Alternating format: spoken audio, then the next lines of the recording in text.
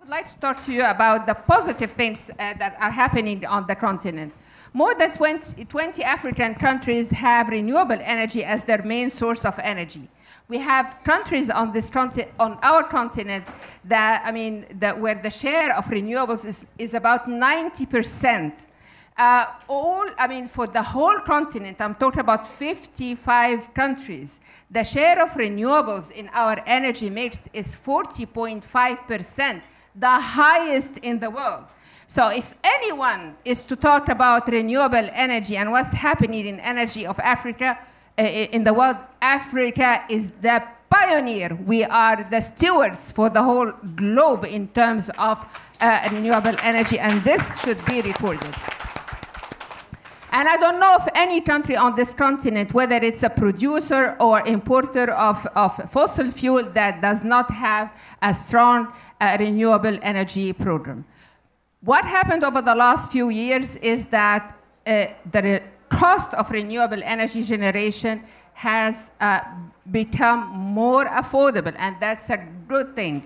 However, the African common position that we went with to the COP27 and again on the 28th states that we're going to use everything that we have in hand in order to ensure that Africa, all Africans, woman, girl, man, old, young, every small or big business is connected to electricity, and that we forever bridge as well the unhealthy cooking gap, and to ensure that, all Africans, as I said, have also access to clean cooking. So what are we doing at the African Union?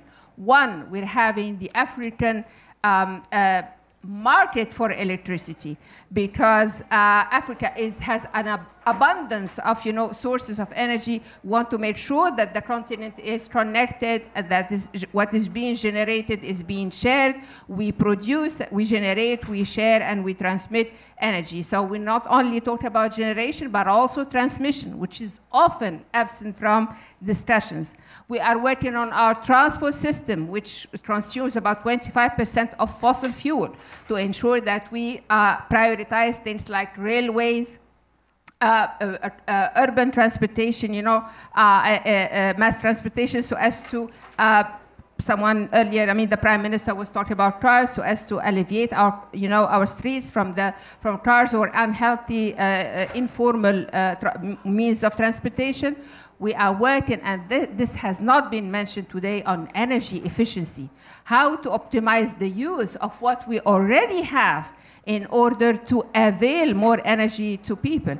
And just to let you know that in our continent, we are losing between 30 to 40% of energy because of poor transmission. So all of this requires what? Requires, expertise. It requires finance. I'm not going to open about finance. You heard enough about it today, and I adhere and second and third everything that was said this morning by our leaders.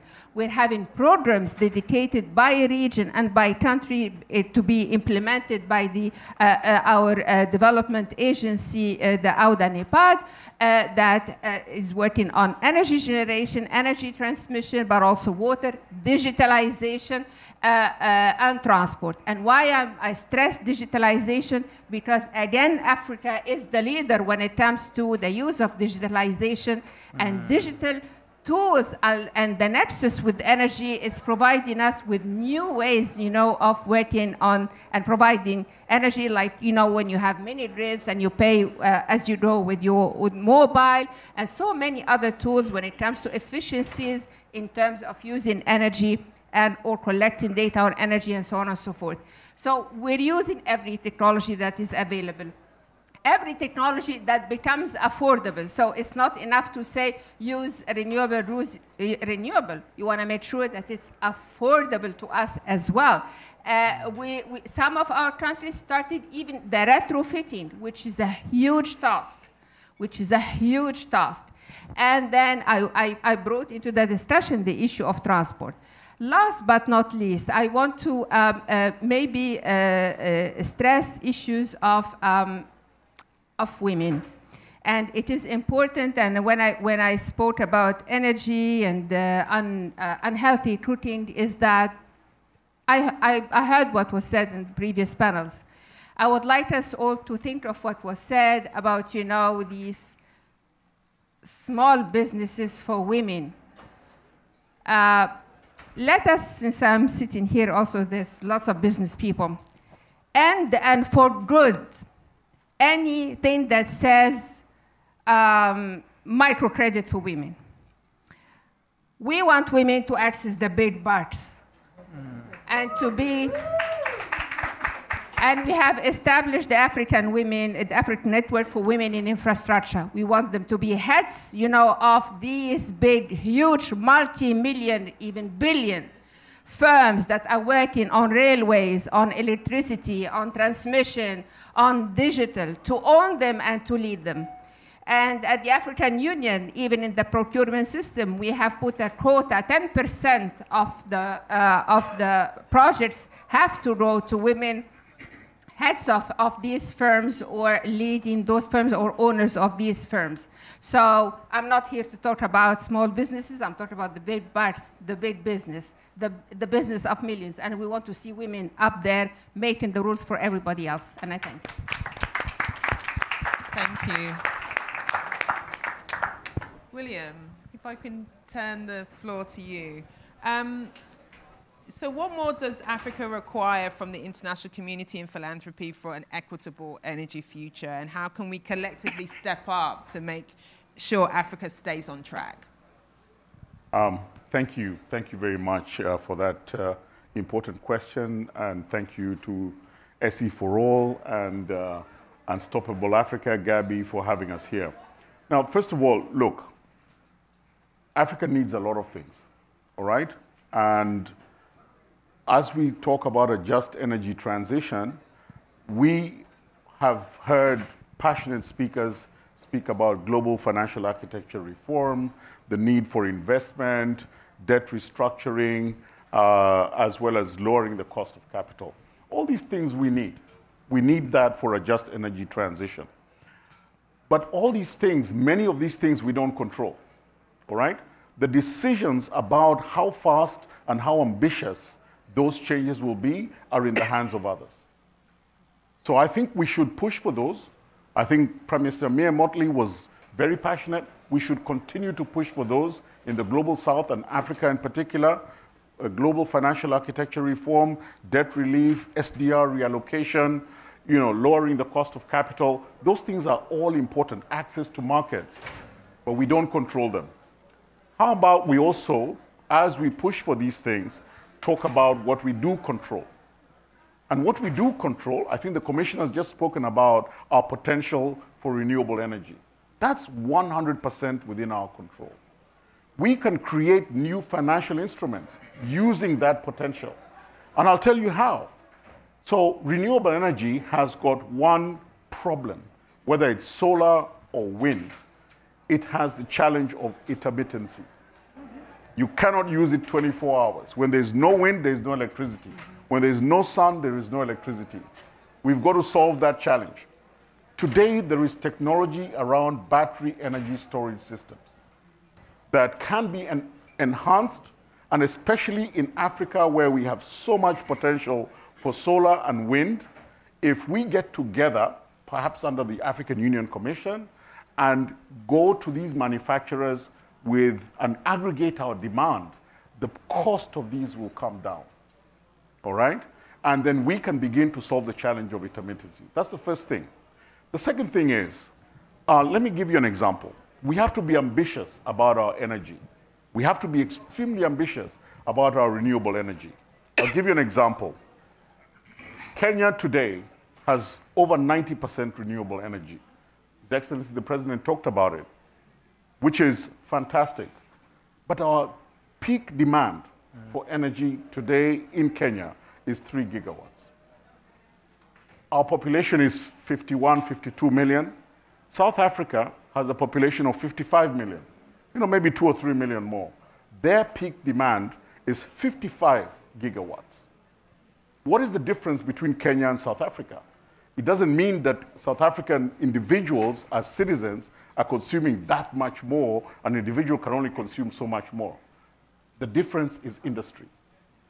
The difference is that South Africa's 55 gigawatts of demand is driven by industry.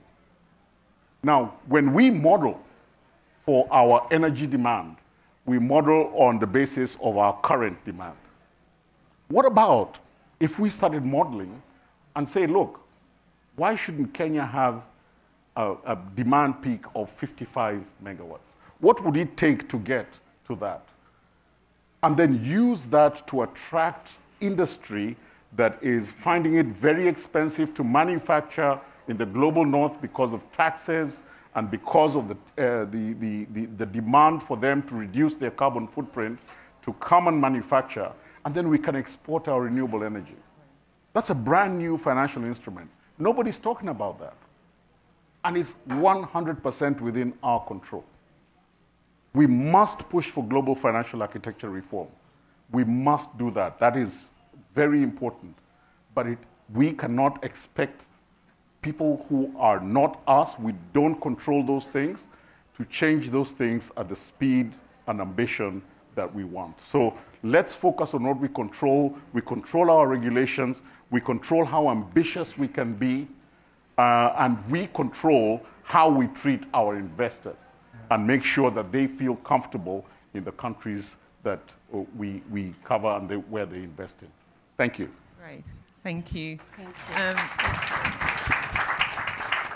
That's a good lead into the next question, actually, as you created like what's needed and wanted in the future. So, Mayor-elect of Freetown, please share your perspectives on the role of governments and what they have to play to create an enabling environment to build a clean energy future.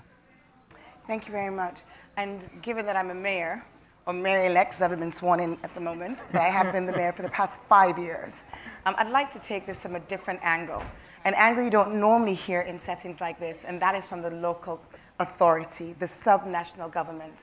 And I'd like to start off by saying, as Commissioner said, when you have a situation where 600 million people do not have access to power, almost 1 billion don't have access to clean cooking, then we need all hands on deck.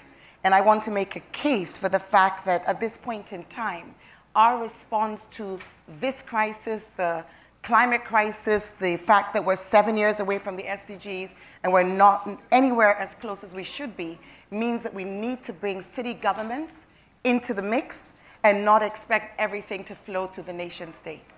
So that said, I thought perhaps I'd give some examples of some of the innovative work that we're doing at the city, just to give a flavor for how, if we have this being replicated and the space is given and the finances given, how much more we can achieve and how much faster we can go in this race.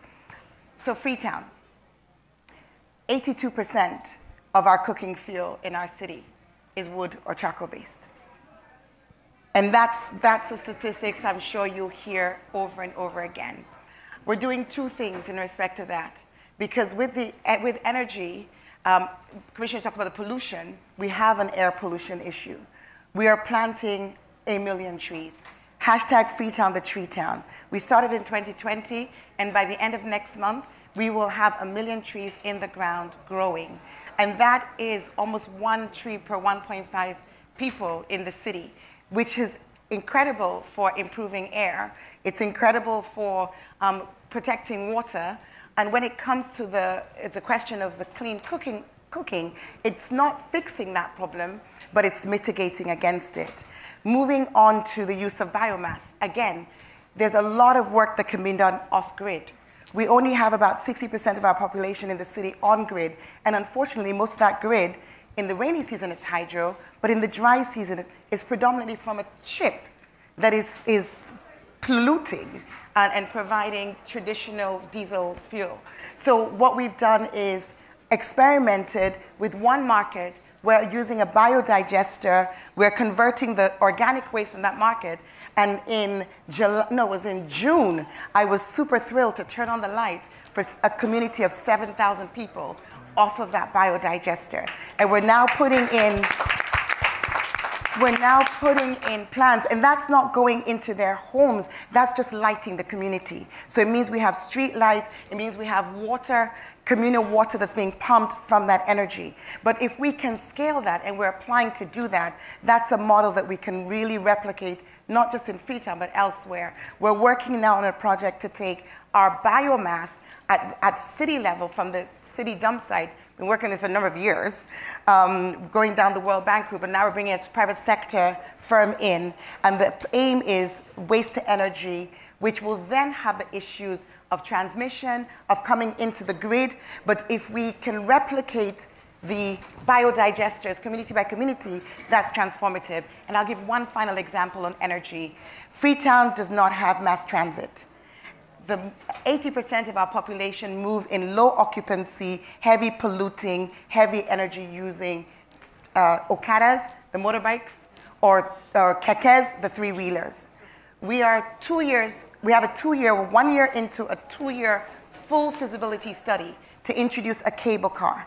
That cable car will cut travel time from 2.5 hours east to west of the city to 20 minutes, and it will move 6,000 people an hour, and it will be powered by solar. So this is being done with funding from C40 cities, the feasibility study, but for me, this is the trick. It took us 3 years to be able to get funding for a feasibility study. And if you think that cities can be the engine of growth, we can work with nation states and do more, then we need access to finance, we need our mandates to be opened up, and we need nation states to know that we're not competitors, we're collaborators. Thank you. That is so inspiring. Taria, what is the role of carbon markets in financing Africa's economic transformation and climate action, energy transition being central? Thank you. Carbon credits and carbon credit markets, I mean, there are a few different ones, from compliance to voluntary carbon markets and the like, but they are all a powerful tool to drive a dual mandate, and that dual mandate being the reduction of emissions and climate action, as well as the channeling of capital to where it's needed most. And Africa is a compelling value proposition for the carbon markets for a couple reasons.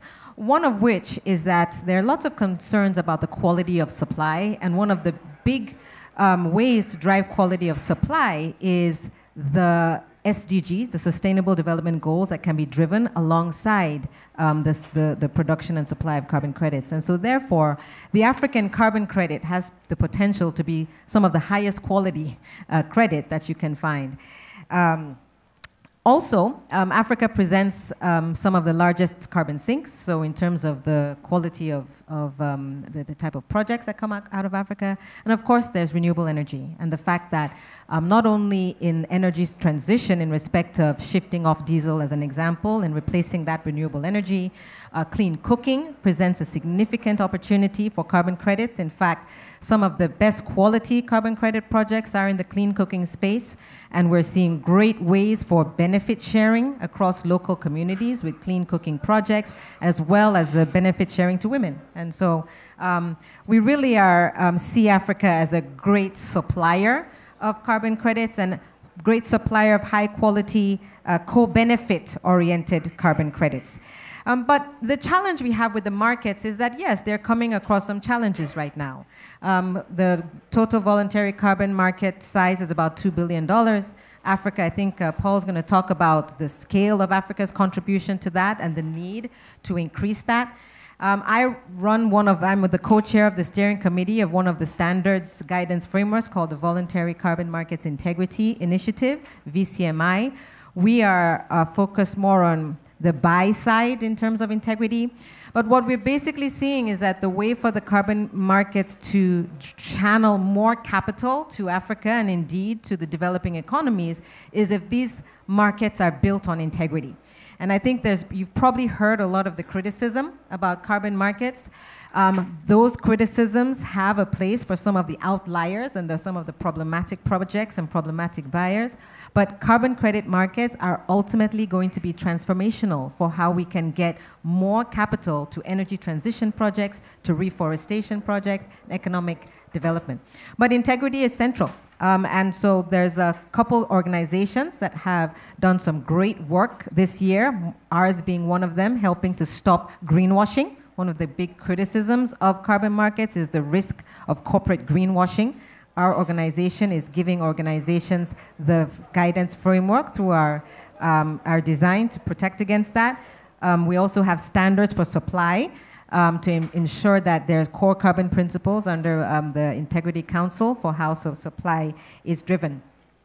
So it's a very important time, but for us it's a call to action. We think it's very critical. The formation of the African Carbon Markets Carbon Markets Initiative is fundamental to us really being able to drive action in these markets. We want to see more buyers participating. We want to see the empowerment of developers. And also, we need countries to get involved. VCMI has done some work with developing access strategies for how governments can engage with VCMs and compliance market. We would like to see all parties getting involved to stand these markets up because they do present a powerful tool, a powerful financial tool in the solution space.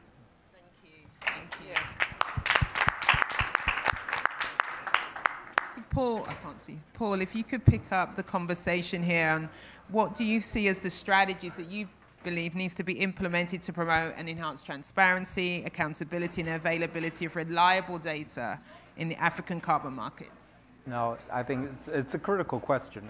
When you just listen to Triya, the simple reality that you are in a space that has such low emissions, such potential for high low emissions energy and industry production, a huge employable population, and huge carbon sinks, but it's still not really leveraging the opportunity. That's a market failure. And that's really what called for the creation of the Africa Carbon Markets Initiative, to really bring together all the stakeholders and actors across the ecosystem to critically unpack what needs to be done differently to really unlock the value that can come from the carbon market generation space. And integrity is where it starts. We're very glad to have really the key partners working with on both the demand and the supply side that are really looking at making sure we're applying the highest quality standards on what is being generated, and then the terms and conditions in which those are being off-taken. I think one kind of stone that's consistently thrown is just, accusations that Africa is just allowing bad behaviors to simply continue because you're selling off credits. But when you look at the integrity principles, those start with, first and foremost, you must have abatement and emissions reduction as a condition to any offtake. So it's not just allowing for bad behavior to continue, it's really catalyzing a shift in conduct and behavior that can really unlock potential. When you look at even the observations around the value that can come from clean cooking in terms of improved livelihoods, we have to start with an acknowledgement that the greatest risk for deforestation on this continent is cooking. Feeding people is the thing that's causing all these trees to be cut. So unless we're having a fundamental shift in the way we approach cooking and really leveraging technology, and frankly, even the technology that comes with tracking the data around those solutions starts building transparency. The things that people are saying, well, we're not sure how it's performing. When you look at some of those clean cooking solutions, they're chipped. So you know exactly how long it's been on, what it's generated, what it has offset, and therefore what is tradable. And it's that critical clarity on the fundamentals that we hope will really shift really the conversation and really start helping us really address some of the de-risking realities we need on the continent. There tends to be a presumption that Africa is just not equivalent to other. And it's only through information access, clarity, and really maintaining the highest standards on how that information is availed and reported on a consistent basis that you start saying it is completely comparable and frankly hugely competitive because of the low emission levels that are in place.